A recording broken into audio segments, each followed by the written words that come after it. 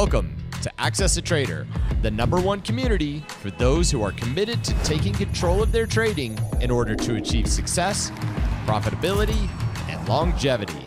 Thank you for joining us. Here's Dan Shapiro to help you find your edge, master your process, and own your future. So let's begin. So Miguel asked the first question, and his question is, do I average down? I never average down because the way we trade is completely different than everybody else, and it's a very, very specific way of trading. Every channel is its own important interval. And the stock, if you trade pivots, and for all you guys who've been trading pivots for a very long time, you kind of know that once that area into supply, and again, for all you guys who are joining us for the first time, stocks trade from supply to supply, demand to demand. You could call them moving average, you could call them Bollinger Bands, you could call them linear regressions line, potato, potato, tomato, tomato. They're still supply and demand zones. And structured markets trade from supply to supply and demand to demand.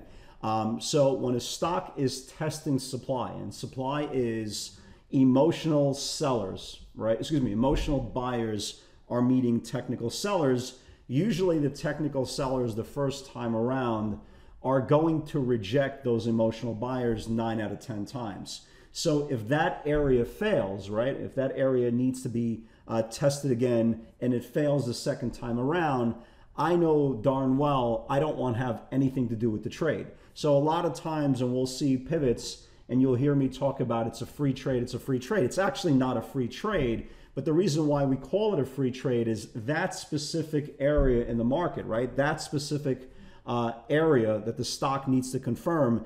If it gets rejected again, we don't want to be in the trade anyway. It's like in layman's terms, Miguel, it's like, imagine a double top, right? A stock traded to 120, and then 2 weeks later it traded to 120 again, and both areas got rejected. Would you want to be long that stock on a dip, right? Would you want to average down on a stock that got rejected back-to-back times in the same area, right? So the answer logically is no. You don't buy dips on stocks that didn't confirm. You only buy dips whether they're on the 60-minute interval or they're on the daily chart. You only buy dips in, I don't want to use the word average down, but you only want to buy dips into rising support after a stock breaks out. So the short answer to that is I never average down on a position because I know if a stock gets rejected off that pivot, I don't want to be in the stock anyway. Okay, it's a hard no because you're trying to will your way to the stock going higher instead of letting it playing out organically and letting the stock break out. So the answer is always no, okay, because it's a very, very specific area.